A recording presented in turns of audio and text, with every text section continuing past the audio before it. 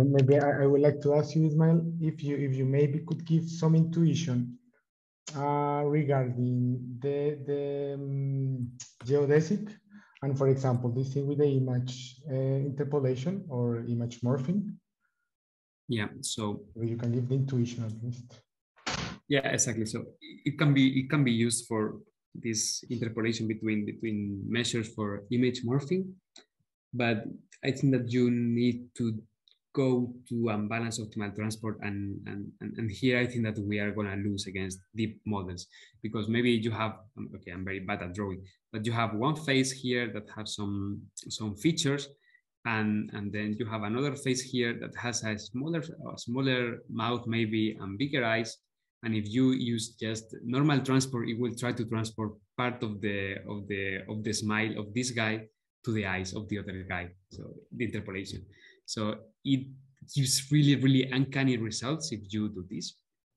There's a generalization of this optimal transport problem that allows a bit of mass creation and mass generation. So maybe if the points are too far away, it just drops that mass and generates it in the other side. So for example, it works better in this case. For example, in this example, we would just move this part of the mouth that has the same mass as this.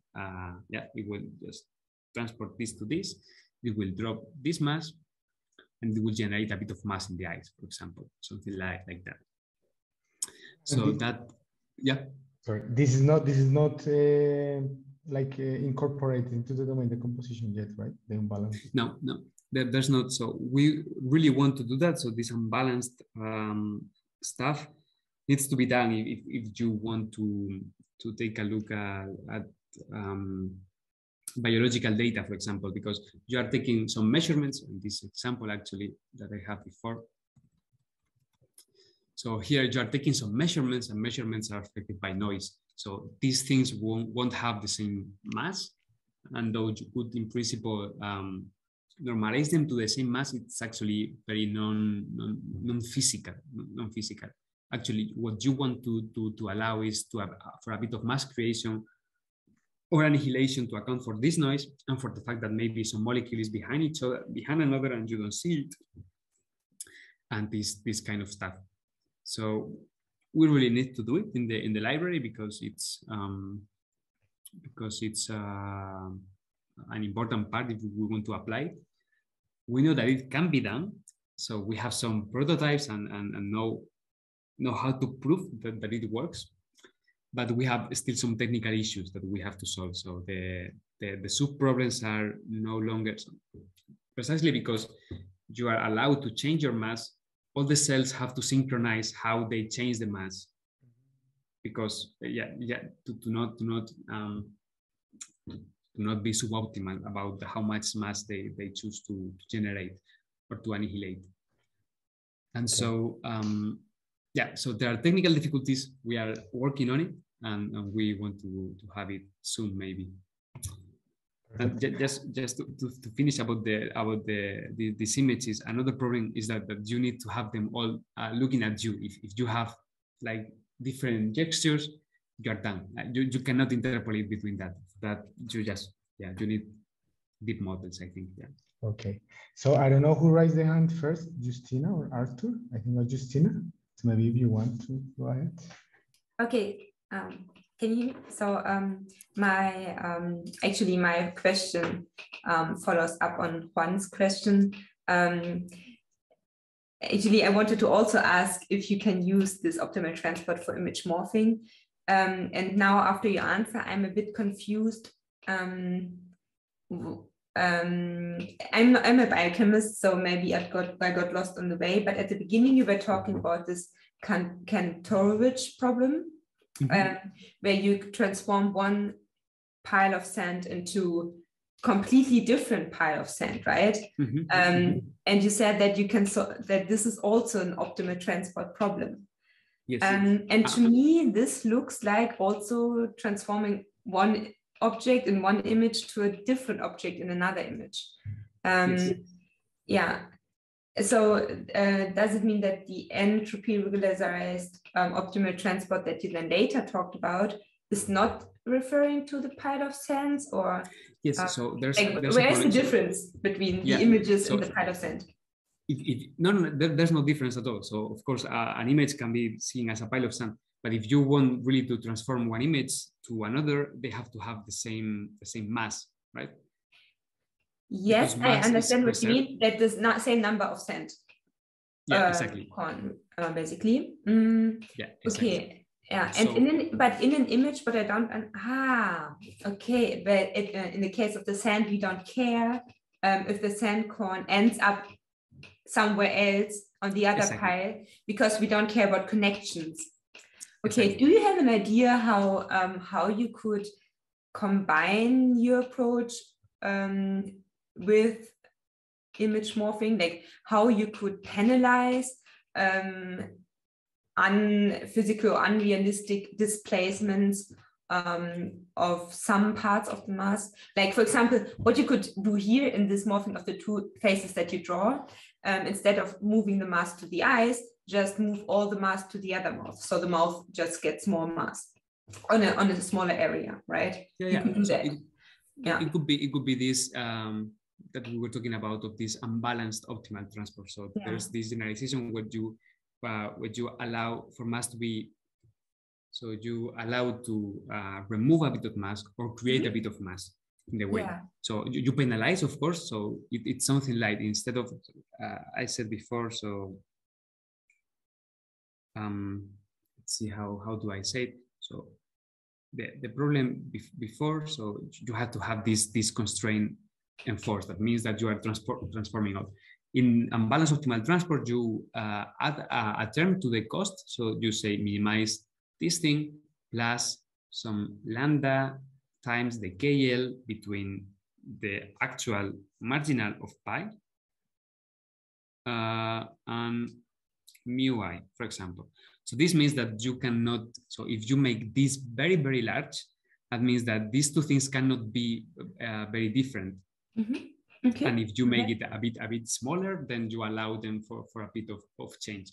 So in this case, for example, exactly, we would put some penalization on the mass creation or destruction, but still, so it is encouraged to move if it's not too far away, for example. So mass is encouraged to move, but if the points where it has to map are just too far away, it says, I don't care, makes sense. Drop this mass. Yeah. And that's what is used in biological images, I think. So you assume that because of noise and because of, you make it some photon more in one picture than in the other. So you assume that some mass will be unmatched, so will not be matched, and you just use this unbalanced version of it. And we are trying to implement this into the library, but as I say, it's a bit there are some technical difficulties. Yeah, no, I can understand. First of all, it's a very complex problem, right? And also parallelizing this is super difficult, I imagine.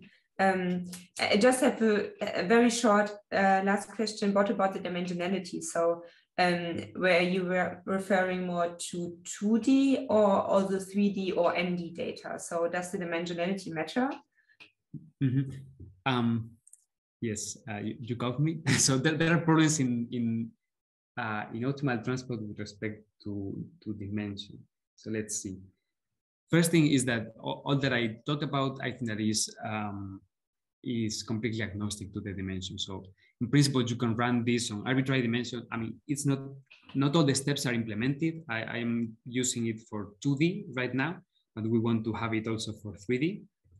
And in principle, it's agnostic to the dimension, but of course, it gets more challenging in terms of space because we are not doing some clever stuff on the grids where we are supporting our measures or anything. So that's a bit challenging.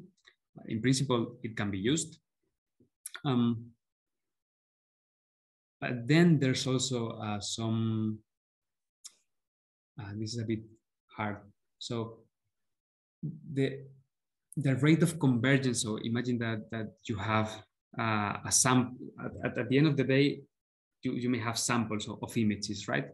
And if you have your mu n is a sample with n points, if the dimension where this measure lives is very large, it will take very long for this to converge to the actual measure where you are sampling from in the Wasserstein distance.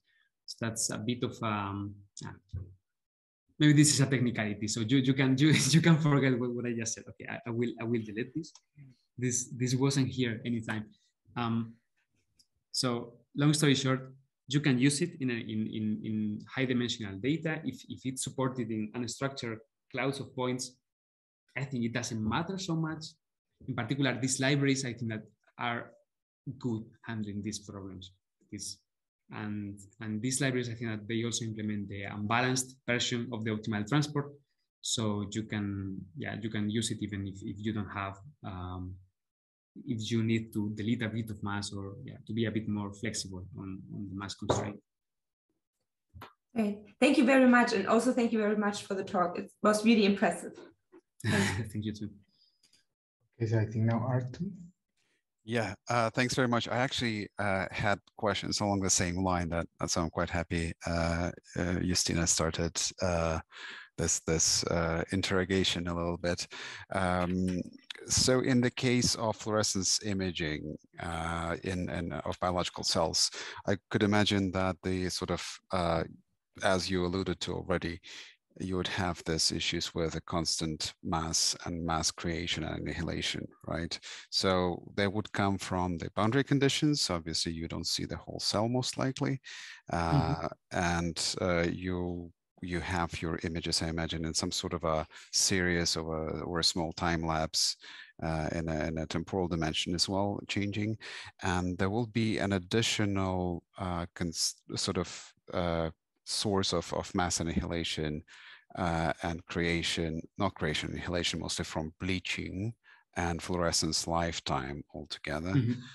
I'm wondering if you are considering incorporating these models into the constraining somehow the mass annihilation in this case in order to make the sort of relax this problem a little bit and make it easier to address. And an additional point, have you looked into, or do you know of any applications of optimal transport in combination with contrastive learning? With contrastive learning? Contrastive learning, yes. Okay, coming back to the Huskies in the beginning of your talk. I actually don't know what contrastive learning is. I'm very sorry. So contrastive learning is an additional sort of approach to try to put together similar and different further apart while having a objective function being sort of optimized on a certain stuff. It's usually it can be achieved through triplet loss, for example. Does that? No, I'm sorry. Okay, see. Okay, that's fine. I think you will be able to answer that better than I after a quick Google search. And right. regarding the first question, so that seemed very interesting, also very problem specific. So this about the bleaching, about the fluorescent light, because it involves, so if you are getting some biological data that is obtained via this technique, you may want to take this into consideration in this term. So this unbalanced transport is a pretty general framework. You don't need to use the KL divergence here. You can use other penalizations on the mass creation, so that, I mean, if you don't put any penalization on the mass creation, you will just teleport the mass. So you would just say, okay, I teleport this mass here because it's cheaper than paying the cost of transport.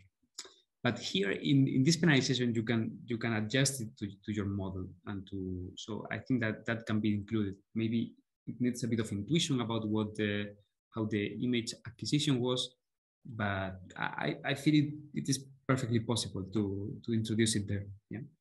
Cool. Thanks a lot. Thank you too. Maybe as a physics informed optimal transport, no?